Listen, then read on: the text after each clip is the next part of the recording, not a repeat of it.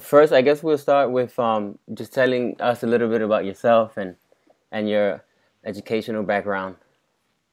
Okay, well, Kate McCarthy. I live in central New South Wales, Australia, which is a big farming community. And in a town of 40,000, I basically grew up with a family who was very strong in the community. So felt very much that I had to follow the norm. So went into business for myself when I was made redundant in an administration role and created my own business. I've always considered myself entrepreneurial, and that was just the way I could lead back into it. I self-educated in a lot of things. I didn't actually go to uni. Decided that travelling the world was my uni and found that to be a great journey because I learnt so much from it. And by doing that, I also gained a lot maturity-wise, experience-wise. So education to me is actually not, it's more common sense and initiative, creating the right mindset to be who you want to be and to achieve what you want to achieve.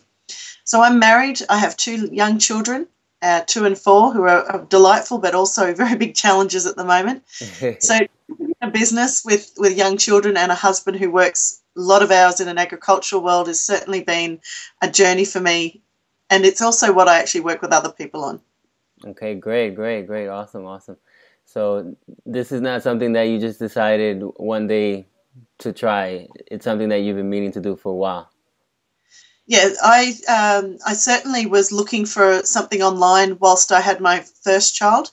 I actually did venture into a couple of businesses and more multi-level marketing. And really, you should listen to your gut instincts because I knew it wasn't for me.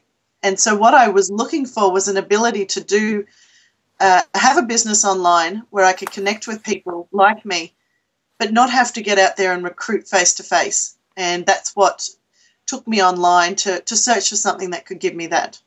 Okay, great.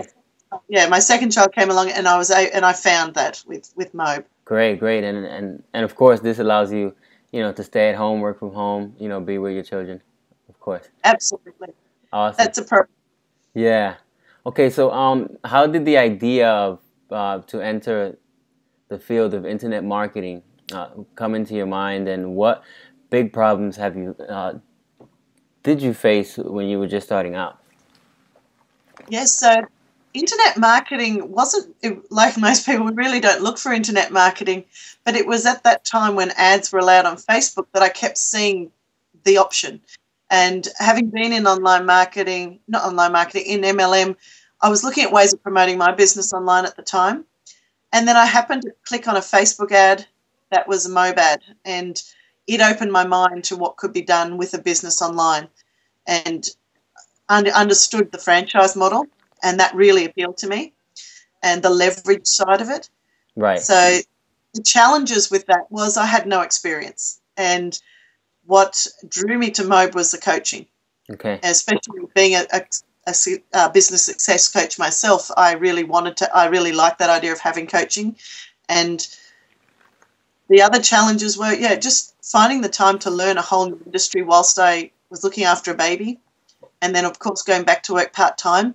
So they weren't just challenges, they became wins as well because I was able to do it alongside.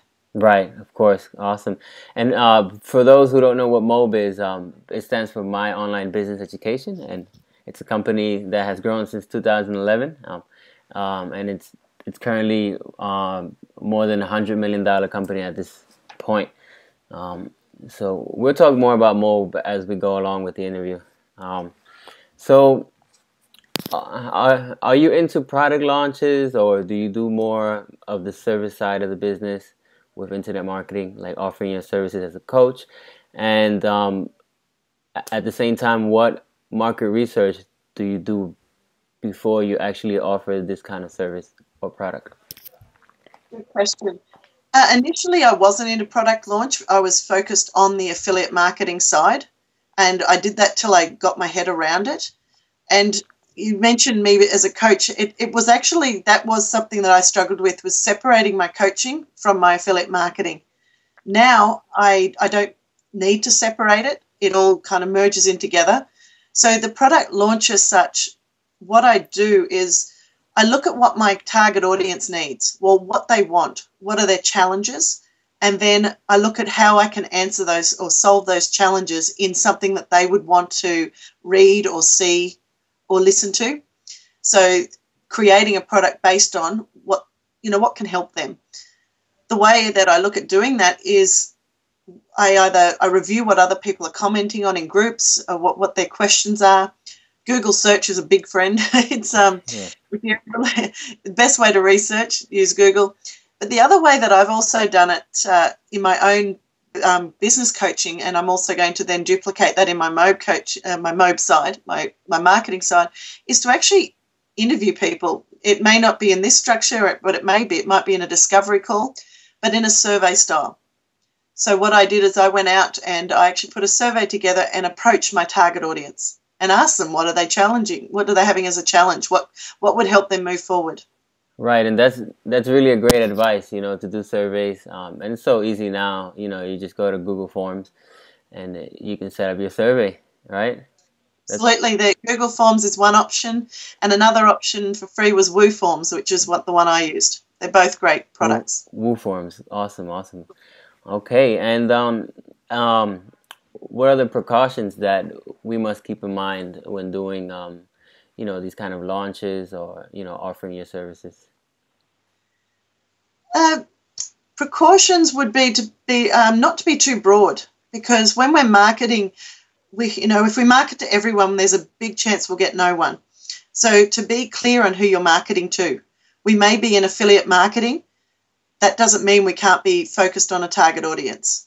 Right. So to know who you're marketing to helps you find those pain points, those challenges, and helps you find the solutions. So that was my coming into it as a newbie. I wasn't particular about my target audience. I was too broad, so I wasn't hitting anyone. Right. So once you do become clear on who you're marketing to, you're then able to connect with them. And that's where and marketing's all about connection. Okay. It's about relating to other people. So you're taking away from the me story to the you story. And that's when people start relating and responding. Right. Yeah, that's okay. So for the newbies, what you recommend is for them not to focus, let's say, so much on the cash or on the payouts, but more on the market, on the people that they're trying to help, right? That's it, exactly. If you look at the leaders in any marketing field, they're looking at how they can serve others, what they can do for others to succeed, how they can help them get through any struggles. And they're giving them solutions, whether it be a video training, an ebook, it could be an e-report. Yes, absolutely. Okay. You'll find that anyone succeeding in this business is offering value. Right. Awesome. And so you're very active doing online webinars. You do like about, let's say, 3 per week, right? Or something like that?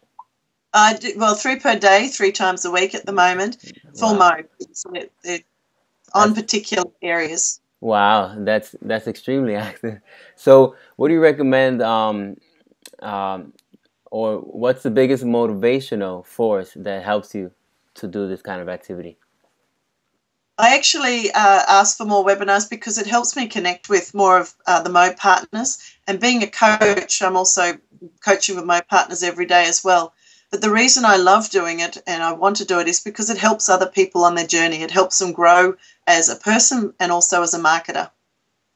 And if I can share my experience in a little way and help that person get over any struggles, well, that's made my day. Right. Awesome. Great. Yeah, and that's really, that's really exemplary for someone who's just starting out, who probably hasn't ever done a webinar ever in their life. And you do these 3 times a day, so this is a level of success that many have not achieved, And so moving on to my next question, I see that there's some people that sort of get stuck with blogging only. What suggestions would you like to give to all of those newbies who are trying to find their path? What is the right path in the online industry? Okay, so with blogging, so back again to the target audience. I can't be clear enough about knowing who you're marketing to, and the blogging area is, to me, even more important to be finite with your niche. And that's where you really get to know them and know what they're struggling with, because what we're putting in our blog is going to certainly help us be found if we're using words that audience is putting into a search engine. But with our blogging, the other thing, value is going to be your biggest thing. So if we can add value to someone's life with a solution or with some, it might be a tidbit. It doesn't have to be the answer to someone's someone's problem every time. It could be the fact that, hey, I'm going through this today. How are you going? It could be that I found this awesome photo and this quote really resonated with me. It's an online journal, and that's how blogs started. And the beauty is that it is you. It's your information that you're sharing with the world. So be you. And I think that's where we do get stuck, is that we're trying to copy what everyone else is doing, but we forget that we've got our own unique personalities. And, we don't go into we do go into a schoolyard hoping everyone likes us, but what we find is that we're drawn to the people who are the best for us and we're the best for them. So why is it any different when we go into a business world? If we can't be ourselves, then we're not being authentic with our future, our purpose, and the people that we're going to connect with. Right, of course. Awesome. Yeah, and I just want to share also too how I've been able to get on some calls in Mob, on these daily calls that Mob has for their members. I believe they have up to 7 calls per day, each last half an hour, and I've been able to get on some calls where it's just me and Kate, and I've been able to get a personal review for my blog, and she's really helped me a lot. She's given me reviews and tips to get my blog to where it is actually now. It's grown really quick within 2 to 3 months. So certainly has. The changes are fantastic, and it's more of you on there now too. Right, exactly, yeah. So I really implemented those tips that you've given me. So the next question I have is sort of the SEO part. It's a very frightening word for some people. The SEO, I know that you're very niched, and that's a great way to approach SEO, because a lot of people think, the more traffic they get, the more sales they get or something like that. But how do you approach SEO in your particular case? I'm clear about who I'm marketing to, and I look at it in a couple of different ways. I look at my blog as a whole. So I'm looking at who I'm wanting to market to. So I'm using keywords, and not just word, like keyword doesn't mean one word. It can mean a number of words, so long tail keywords. So I'm looking at who I want to attract to my blog. What are they going to be putting in a search engine? So I do that as a whole. And then with my articles, I then focus on the actual article and use words that are going to relate to that article. Now, I do that from my side, and SEO scared me a heck of a lot when I first started as well. I bet. And I actually had someone do it for me. So I actually outsourced that as well. So I use the adage that, outsource your weaknesses, concentrate on your strengths. And they were getting my blog out further than I could ever know. It can become as big as you want or as finite as you want as well. Right, of course. And that's great advice, for somebody just starting out. Don't be afraid to shell out some cash for someone who knows what they're doing on something that you're not so good at. If you're good with content, with creating good content, but you're not so good with the technical side of WordPress, for example, then, hire someone to help you, right? Yeah, absolutely.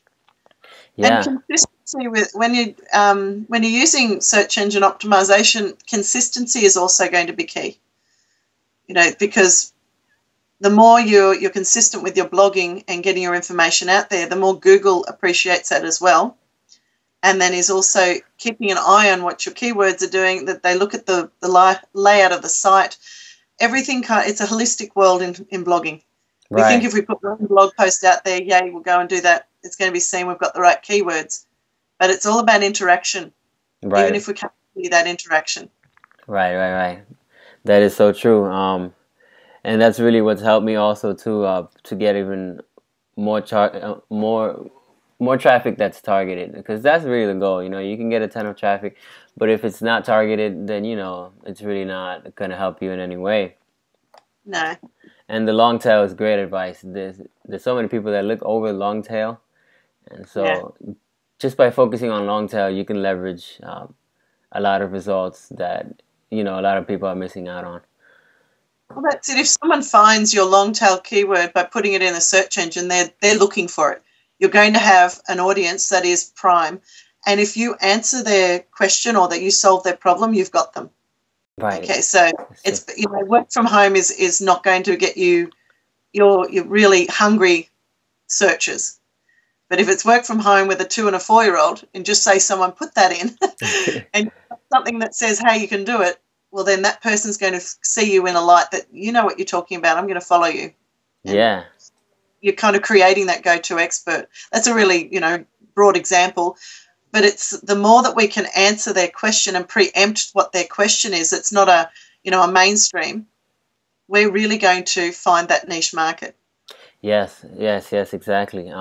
So you're very much into the coaching business, as we mentioned before. What are some tips that you have for those starting out, you know, starting a coaching / mentoring business? What tips do you have? Going back to being clear again on who you're marketing to, first of all, because that's going to help you be very clear with your message to that market. And it's great to be out there and saying, I'm a coach and I work with mums in business, but what can you do to help those people? You know, what are they going through? So see how it all comes back to your avatar. It all comes back to your target audience and knowing what they're having, what they want, what they're really wanting to do to propel themselves forward. And it's if you can offer something that attracts them in that way. So just say, for example, I work with mums in business in my coaching business, and what if they can't get an idea from their head to the computer? Okay, that's something that I want to focus on. And a lot of people, they've got this great idea, they've got the whole, you know, they've mapped it out in their mind, they might have mapped it out on paper, but they can't get it into a business. You know, right. How do I do that next step? So knowing who you're marketing to, what's your message to those people? Taking the time to really map out what you can offer them. So it's back to the same as our avatar and online marketing, their strengths, their weaknesses, and out of their weaknesses, you might be able to pull one thing out and create something that attracts them. From that, you can then create a product, whether it's a free video training series or just an ebook, but then you're also able to touch base with them and offer them a discovery call to have that one-on-one and offer them value. So coaching is no different. And I look at this in every business. Mm-hmm. You know, a dress doesn't just go and get clothes and put it there most of the time. Depending on clothes, I suppose. They know the market they're marketing to. You know, they know the age range. They know the dollar range that they're willing to spend. They know the style of clothes that they're interested in. They look at the season that they're stocking. So we're looking at, it all comes back to the basics.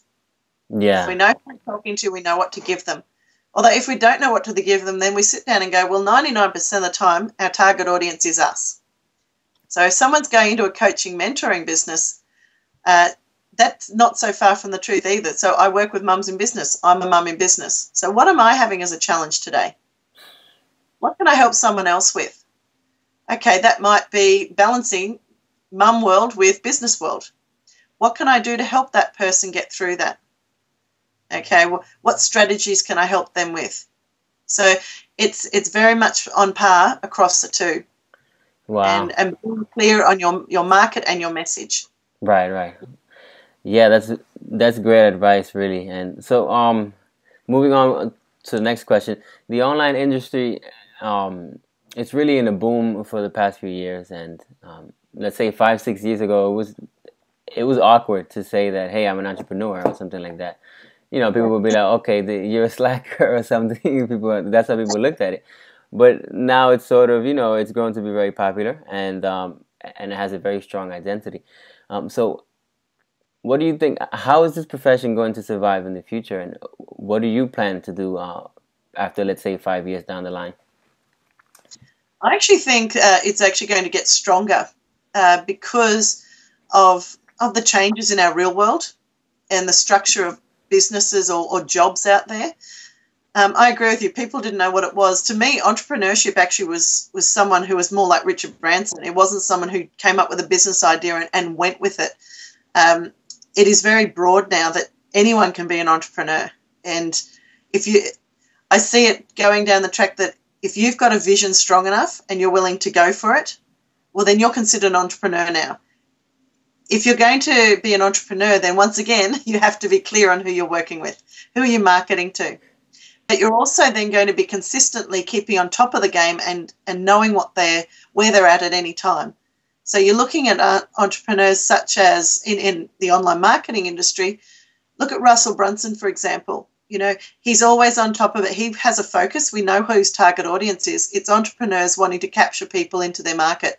So he focuses on capture pages, testing, and products that can help people do that.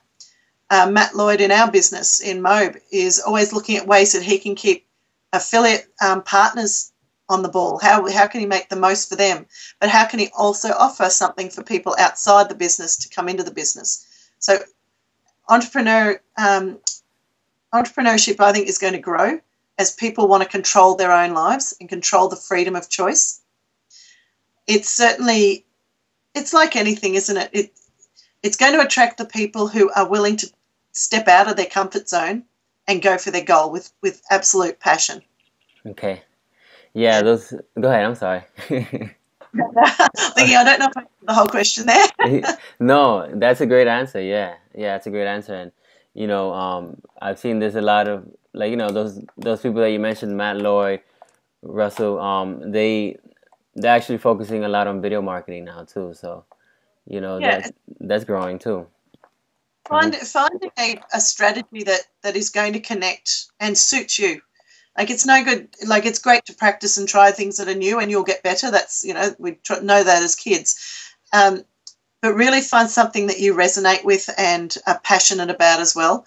You can always learn new strategies and implement them as you go, but get good at one and focus on becoming great at that. And then when you're ready to add in extras, well, then that's the time to do it.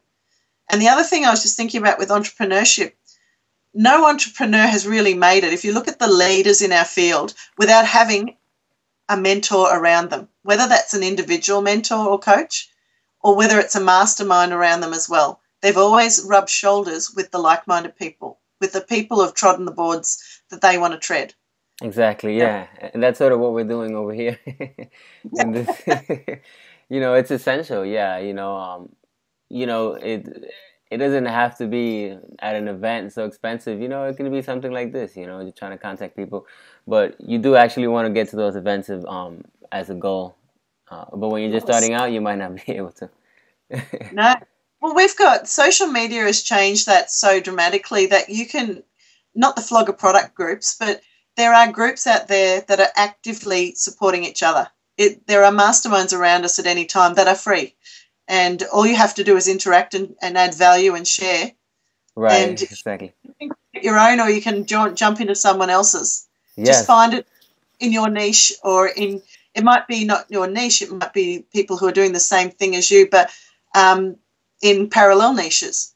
But they're entrepreneurial. They're willing to grow and share, and through that, you'll also build up resources of future business partners as well. Right, of course. Okay. So the last question I have would be, what are your future goals, and what is your message for my awesome readers and viewers? My future goals, lots of goals, so I'll pick one. To basically to create the freedom and choice, not only in my life but in my clients' lives, to be able to give them the strategies to do that themselves. I love how my words throughout my whole life have always been control and freedom. So it's funny that I've come into a business where I can actually attain that and show people how they can also get it.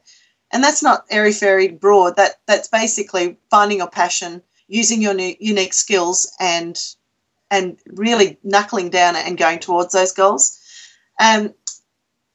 A tidbit for readers, and thank you guys for reading this or watching the video, and I've really loved developing a relationship with Onlifer. It's been awesome. So my tidbit is to be consistent with what you do. It's something that we all start off, we give it a go, and then we might get disillusioned and stop.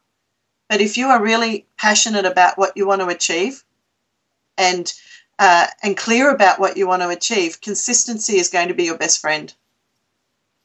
It really is. Yeah, that's great advice. You know, to be consistent is the best advice that I've heard from all of the big bloggers, all of the successful bloggers, you know, Ray Higdon, they all say you have to be consistent. And you're not going to be able to write, you know, let's say 3 articles per day when you're starting out because you might have other things to attend. But you know, if it's twice a week, 3 times a week, you know, you want to keep it like that. You don't want to change that too much. Absolutely. Yes, set a frequency and stick to it, and offer value in that forum. Yes, of course. Great. So I just want to thank you, Kate, you know, for joining me for this awesome interview. And My pleasure. you've done a great job. And I'm going to put a link to your website at the bottom of this video too when I post it. So the Okay. viewers can go and check you out as well. Okay? Thank you so much, Olifri, and all the best. You're really on an awesome road there. Thank you. Okay, guys. Until next time.